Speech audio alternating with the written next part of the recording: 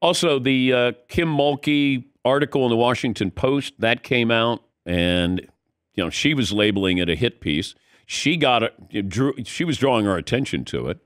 And there was nothing in there where I went, oh, I didn't know that, except for being estranged from her family, which, okay, that has nothing to do with her as a head coach.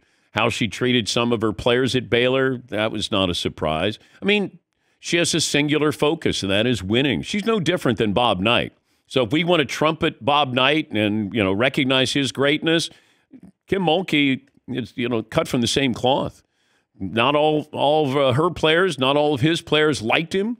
Now, Bob took matters into his own hands, literally, with one of his players, Neil Reed. But Kim Mulkey is tough. But you sign up to play for her. Players transferred in to play for her. She wants to win. You may not like it, but I don't look at her as a villain. And she just wins. That's what she's told to do, paid to do, expected to do. But I read the Washington Post piece, and I went, okay.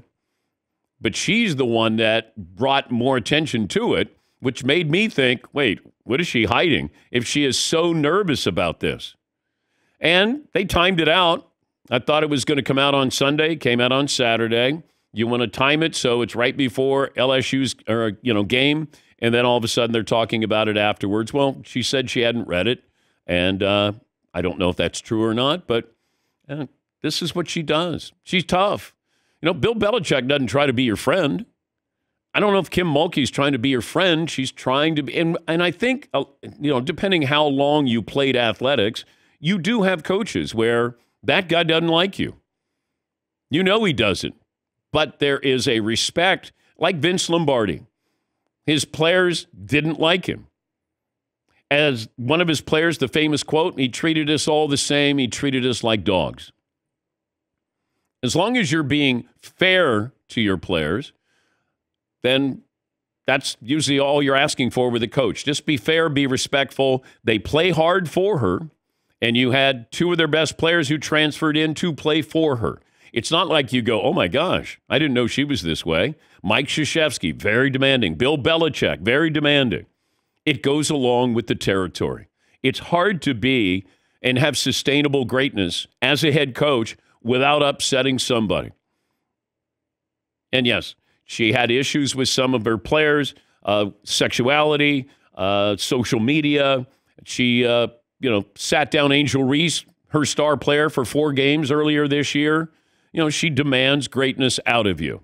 And sometimes what happens is a coach will ask for you to clean up your flaws when they don't clean up their flaws. Bob Knight would always yell at his players, have composure.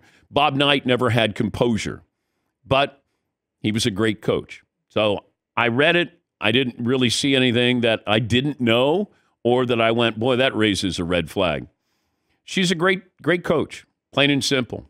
LA Times wrote a column that was UCLA versus LSU, and the LA Times went back and cleaned it up a little bit because it's basically saying good versus evil, and that's not fair to LSU. If that's the effort you give me every single night and how you play and you're we talk about LSU like, oh, man, they're trash talkers. The biggest trash talker is Caitlin Clark. Like, let's be fair here. It's just Angel Reese doing what she did at the end of the game bothered a lot of people. Okay, you're going to get that tonight. It's going to be Caitlin Clark probably putting her hand to her ear like, I can't hear you. Or maybe, can you see me? Okay, Angel Reese is going to have something to say as well. They're not going to be friends tonight, but they said they're not enemies. Tonight, you're opponents, and it'll be fun. And Kim Mulkey, she's going to be fired up as well. Guaranteed to be sparkling, maybe in a variety of ways there. So I look forward to it. The storylines for the women match up. You could not have scripted this. Well, they did script it. They were hoping you get to UConn, USC, LSU, and Iowa. This is a year in the making. We were worried that maybe you're going too early with Iowa and LSU meeting in an Elite Eight instead of a Final Four, or maybe the potential for a national title game. Make no mistake about it. USC is for real. Juju Watkins is the next star. And in 4 years from now, if she's still playing in college basketball, we might be talking about her in the way that we talk about Caitlin Clark. It's a different style. But Juju Watkins dominates. Paige Beckers, what a wonderful story to come back from 2 knee surgeries to play for the greatest women's coach of all time, one of the greatest coaches of all time. Undermanned, not a deep roster, and here they are. Look forward to that as well. The storylines are wonderful, and they have the stage to themselves tonight.